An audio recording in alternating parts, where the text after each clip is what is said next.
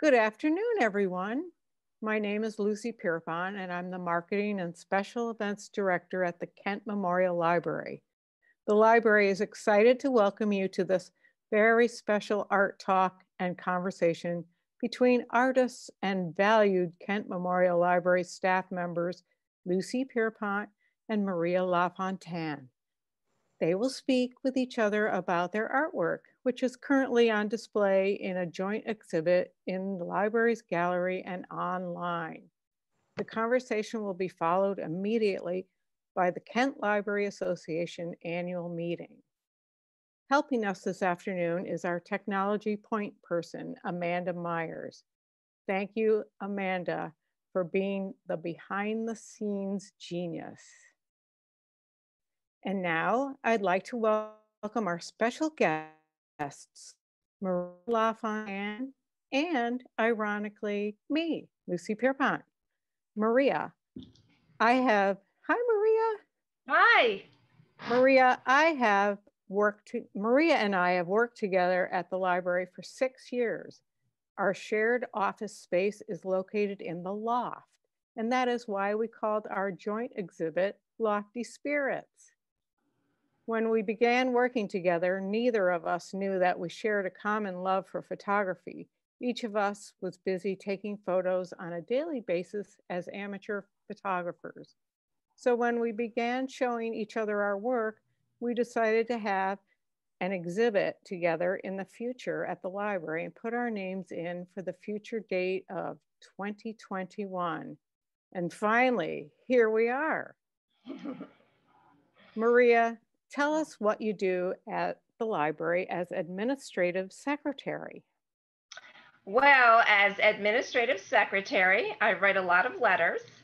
I cut checks and I pay bills. I make monetary deposits and take money in. I maintain the patron database and the financial spreadsheets. Lately, because of COVID, I've also been selling some donated books online through eBay, which has been an exciting and new way to get taken some money for the book sale, seeing that the book sale cannot be active at this point. I'm also spending some time lately at the circulation desk, which is a lot of fun, and I'm learning how to circulate books and answer many questions patrons have. Wow. It sounds like you're invaluable. No, not quite, but yeah, pretty much. You pretty much keep that place running. Oh, it's fun. Yeah, it is fun. I've had the good fortune to visit your picturesque farm, Mountain View Farm on Fuller Mountain Road in Kent.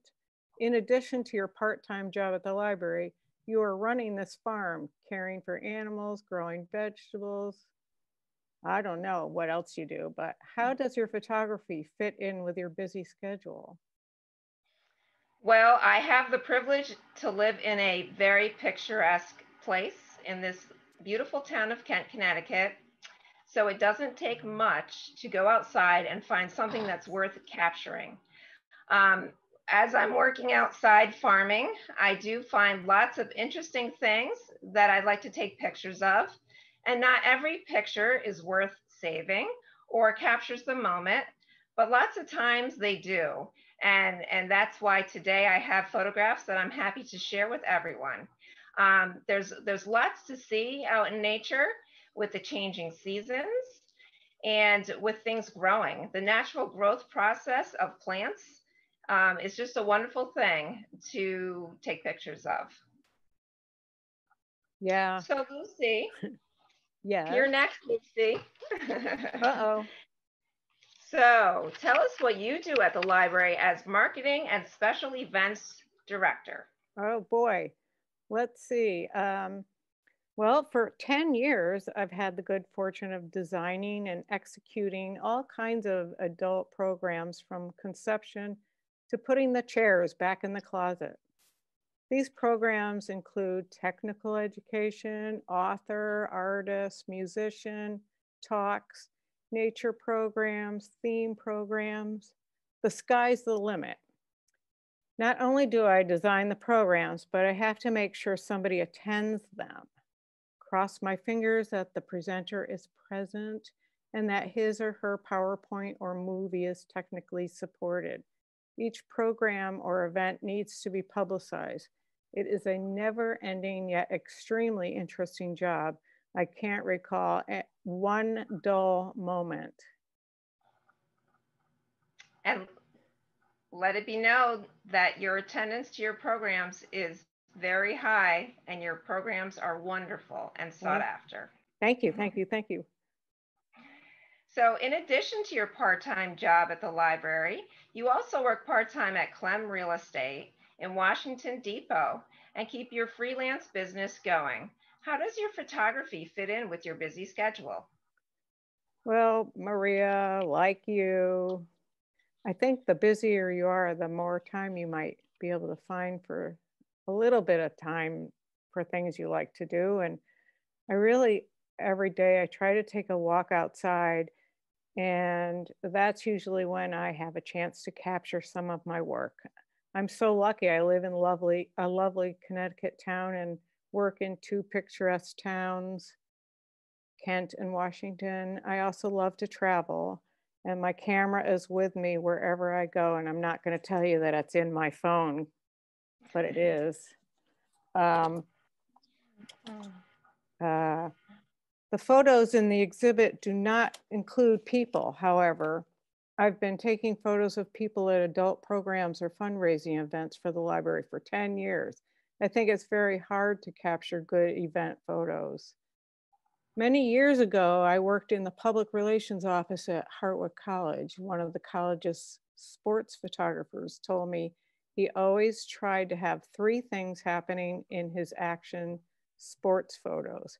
I often think of that unsolicited advice and have kept it in the forefront of my brain, attempting to have that happen in my photos. I'm not definitely sure this happens every photo I take, and like you, Maria, I don't keep all my photos, but I do find it hard to get rid of them. So that's a dilemma that maybe we all have. I have way too many photos. Absolutely.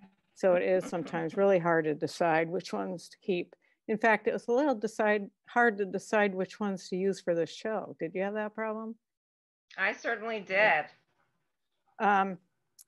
Incidentally, one little side story, when we chose the date for our exhibit, we never, ever, ever dreamed our show would be presented with such limitations due to the ongoing COVID situation.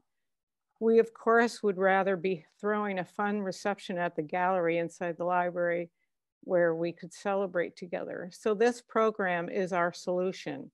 Cheers. And now, cheers. We're going to sit back, and you are all, the audience is all going to enjoy our entire show. So sit back and relax.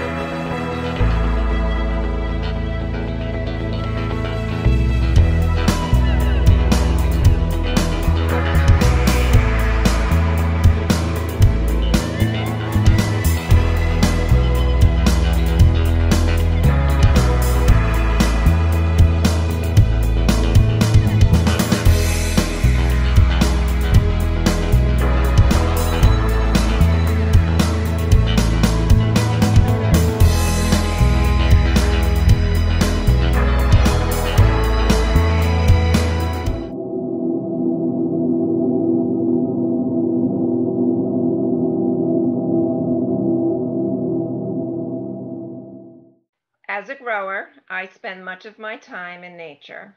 I have witnessed many amazing moments of incredible beauty. I make a point to take in my natural surroundings each day and reflect. For me, there is no greater peace. It has always been my goal to work with nature in a symbiotic fashion, creating only that which is intended. I am happy to share some of my favorite captures. I do not go seeking objects to photograph. Rather, my photographs are moments out of a normal day in my life that I stumble upon. They are simple, serene, and a constant reminder of the incredible beauty in nature. Right now, we're going to take a look at some of the photographs that I have hanging at the Kent Memorial Library. And I'm going to just talk briefly about them. The first one is called Rhubarb at First Light. And this is one of my favorites. This is a picture of rhubarb just popping out of the ground in early spring. If anyone knows what rhubarb is, it's a perennial in the fruit category that's usually long pink stalks and broad green leaves. And you can cook with the stalks and make wonderful recipes. Very early in spring, farmers have to get going before there's ever anything really wonderful happening outside. So lots of times it's still very chilly in the morning and cold and kind of bland looking out there, but we got to get those early seeds in the ground. So this particular morning, I was walking out bundled up, walking through the fields, and it's quite drab, but there was light shining through. The sunlight was shining through, and I was looking down and I stumbled upon just some little sprouts of rhubarb coming up out of the ground. And it was just a delightful scene. These tight, curly green leaves were sprouting up and their edges were all pink and purpley. And I got very excited. So I had to run back and get my camera and come out. And this, what you're seeing, is a super close-up shot of rhubarb just popping out of the ground in early spring. And you can see even the soil is just giving way to this rhubarb plant. And this is just, it's a different perception of what rhubarb looks like. And I really love this picture. So now we're going to go to straw flower. So straw flower, again, is one of my favorites.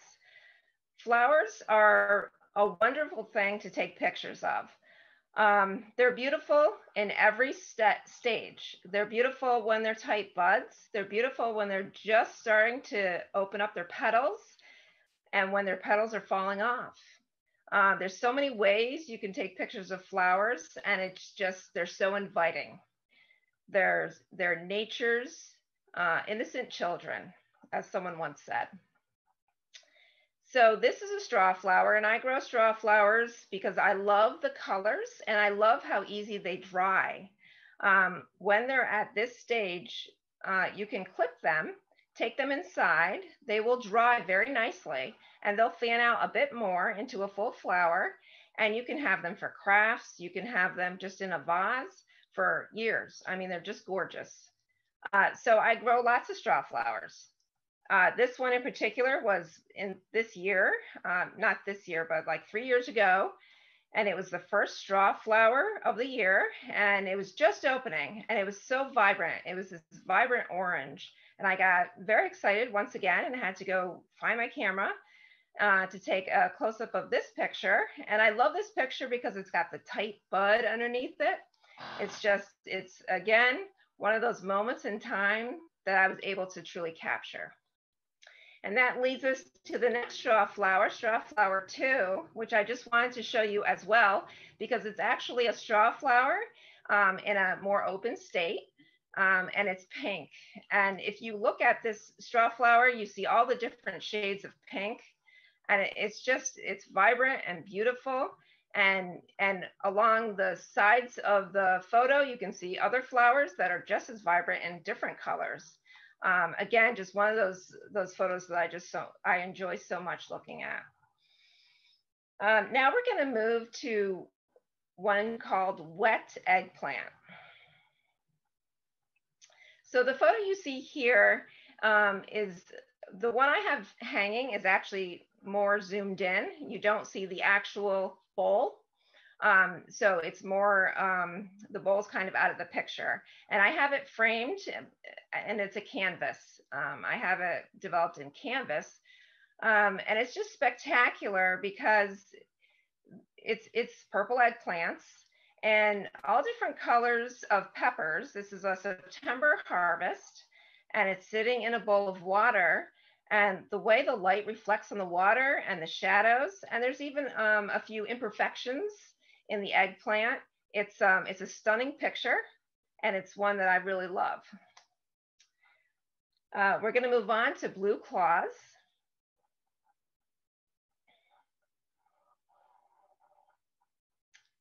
So the next picture is blue claws.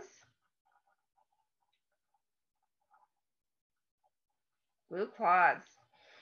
So every year we go to Maine and we do a lot of hiking along the shoreline. And I take lots of pictures. Shells and rocks in water and water boats. But this particular hike, I stumbled upon these two claws and I just loved how the tips were blue. So I put them against the rocks and the rocks have a little bit of orange moss to them. And I took a picture. And once again, I've captured a moment in time that when I look at it, it brings me right back to hiking that shoreline. It was a nature preserve in Booth Bay Harbor. And finally, we're going to look at one last picture. It's Monhegan through the looking glass. This picture I really like for its composition. It has foreground, midground, and background. If you've ever been to Monhegan Island, it's a beautiful place to hike the cliffs. And it's just, the views are gorgeous. It's kind of hard to capture what you're seeing. It's just so spectacular. It's like you have to be there to really feel it. But I really love this picture out of all the pictures I took on Monhegan. Because it was, we were hiking and we just came through that crevice and I happened to turn around and take a picture from behind. And later on when I looked at it, I really liked it because, you know, we had come through that crevice between the rocks and right down below was the water where we had just walked, and the water was so blue that day. And then out in the distance is the hill that we had just come off of. And it, to me, captured the whole event of spending the day on Monhegan Island. So that is some pictures I wanted to share with you. And now we're gonna go back to Lucy. From an early age, I have had a relationship with art. My curiosity of how books get published, to wondering how the designs arrived on cereal boxes, or who created the designs on faux wood grain on my desk at school, because I certainly wasn't listening to the teachers. I was looking at the faux grain on my desk, wondering who made this and in what factory did they do it in. I was insistent on getting to the bottom of my quest to learn about the trade called commercial art. I majored in art in college and have been a graphic designer ever since. Whenever I'm out walking, I take lots of photos of things I appreciate. And like Maria, everything is so beautiful. I can't even believe my good fortune half the time because I don't set up any of the photos. They're just waiting for me to take them. I realize how fortunate I am that I am able to see such beauty. And I have chosen some works to share with you. I wish I could share them all, but I can't. So I've chosen a few. And the first one is Morning at Lake Quassapug. And this photo is not new. I took it in 1976.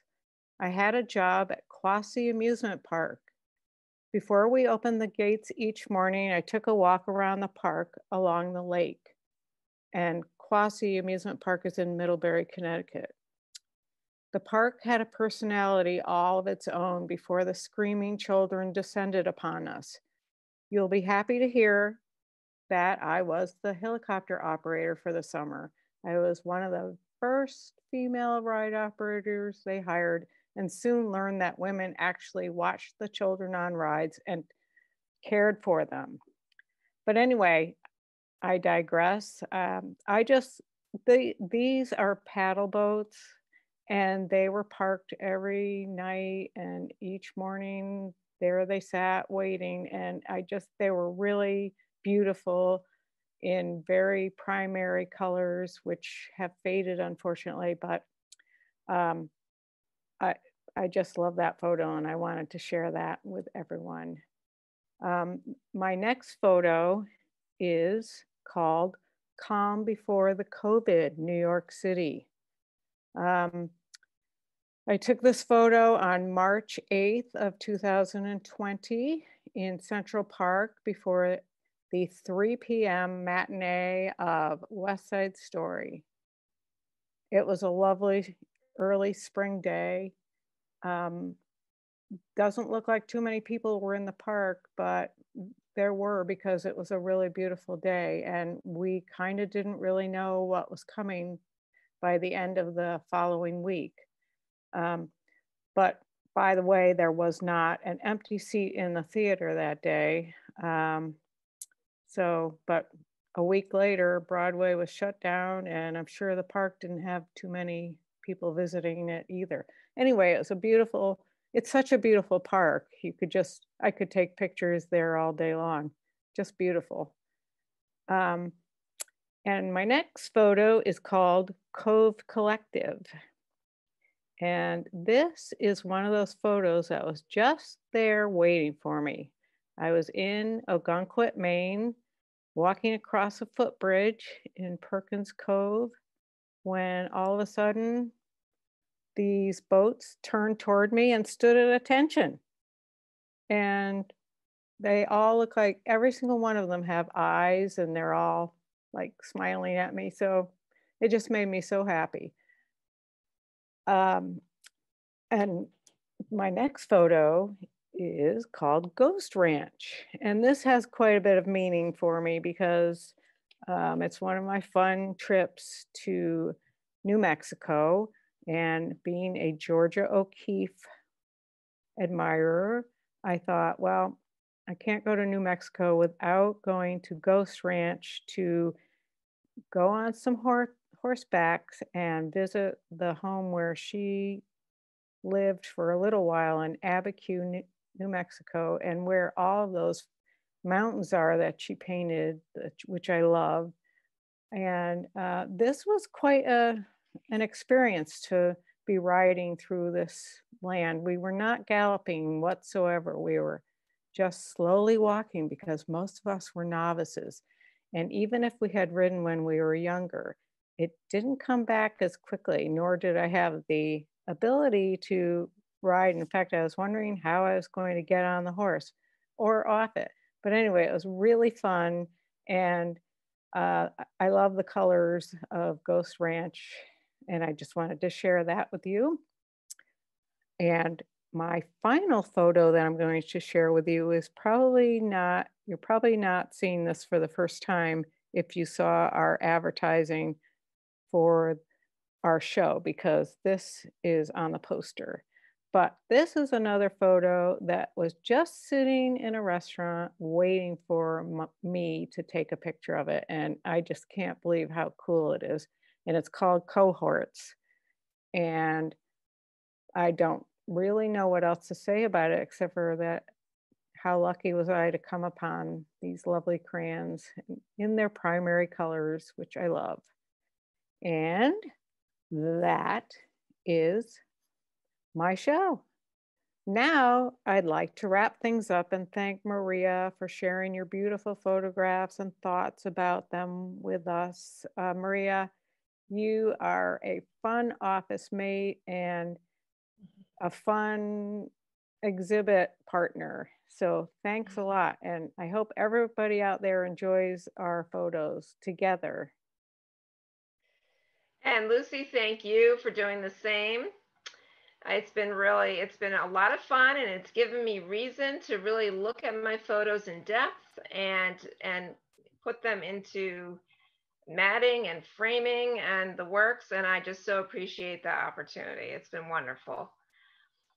We'd like to remind you that you can go to the library's website to see our exhibit and to see all our wonderful photographs. And we're going to walk you through right now how you would get to them. So where the green arrow is, you would click on Events and Exhibits. And that's going to bring you to our icon. So you would click on our icon. And then it says Online Gallery. Right there, you would click on that. And you will be able to view all of our lovely, well, no, there's one more step. After that, you're going to click on Local Artist Gallery. And once you do that, you will be able to view all of our beautiful photographs. And if you have any interest in any of them, you can follow. There's information on how you can contact us and purchase any photo that you wish. Thank you. And now we join the library's annual meeting.